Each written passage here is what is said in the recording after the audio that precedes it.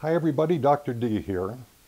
Today I want to respond to one of the questions that I get asked most frequently in dealing with the interpretation of the matrix assessment profile, because as you know, the three major influences that will dictate the integrity of your biological environment are your structure, your biochemistry, and your mindset, the virtual realm, the psychological, the emotional, even the spiritual aspect of your day-to-day experience.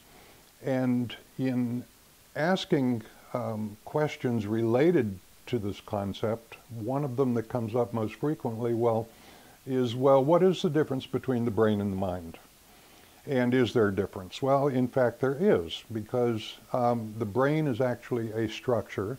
It's a transformer, if you will, and the mind is basically an experience, a foundation for your experiences. So the feelings, the thoughts, the behaviors, the activities that you imagine you would like to be engaged in, or the life that you wish that you could be living that you're not, but you don't know how and you don't know why. And so subsequently, you're led on a frantic journey through a myriad of healthcare professionals who ultimately end up telling you one of a variety of things. We can't find anything wrong.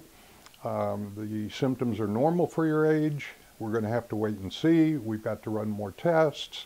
Or the symptoms are all in your head. And to an extent, this is probably true when you consider the fact that the brain is actually taking in information, impressions through the five senses, and converting it into a form of experience that becomes part of your personality and becomes part of your character as you continue to age. Now, there are a lot of moving parts to the brain, the physical brain and the nervous system itself. And it's fascinating to go through, and it takes up a lot of my time at the gym when I'm not paying attention to working out, but I'm trying to distract myself from the actual physical activity of lifting weights.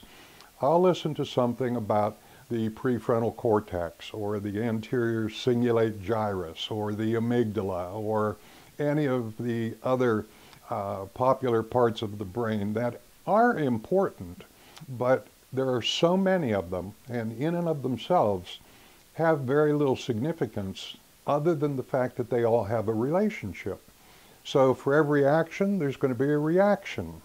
And contrary to popular belief, it may not be a equal and opposite reaction, because it impacts all the various areas of influence that comprise the biological environment, and they comprise your day-to-day experiences. So for instance, take a simple statistic like the average person loses focus. In other words, they quit paying attention to what it is that they're doing on average 7 to 10 times a minute.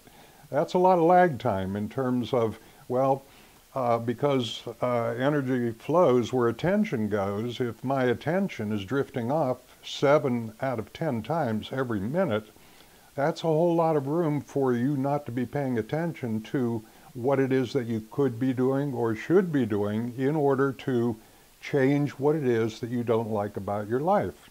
Now, this is directly linked to another concept, and that concept is within the virtual realm, we have thoughts.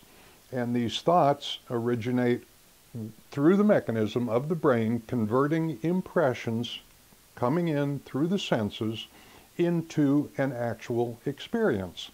Now, depending on who you consult, we're told that on average an individual will have 50 to 70,000 thoughts per day. Now, here's where part of the problem is that when you combine that with the attention deficit factor, and the fact that you're having 50 to 70,000 thoughts a day, but 90% of those 50 to 70,000 thoughts a day are the same ones that you had yesterday. And so if energy flows where attention goes, You're not paying attention 7 out of 10 times every minute. You're having the same 50 to 70,000 thoughts today that you had yesterday, and you're wondering why what you want changed in your life is not changing in the way that you want it to. Then we see the core foundation for this dilemma. And so in order to solve this dilemma, one of the best strategies is to alter the input. In other words, change what it is that we're thinking about. Introduce new and different input. Focus on that input. In other words, pay attention to it. And as a consequence, the concept of neuroplasticity becomes a reality, meaning that the brain is fully capable of changing the way you experience things as a result of its ability to alter the neurological pathways associated with beliefs and behaviors and attitudes and feelings and thoughts. And then when you factor all of these things in together, ultimately what happens within a 21 to 46 day period of time, if you pay attention to the process, you're going to see that you're having a unique and different experience on a day-to-day basis that's more congruent and more consistent with what it is that you really want to experience. So we've got a lot more information to share with you about this. There's a lot more information available on our membership site, and there are a whole bunch of new audios and videos that we're in the process of developing dealing specifically with this issue.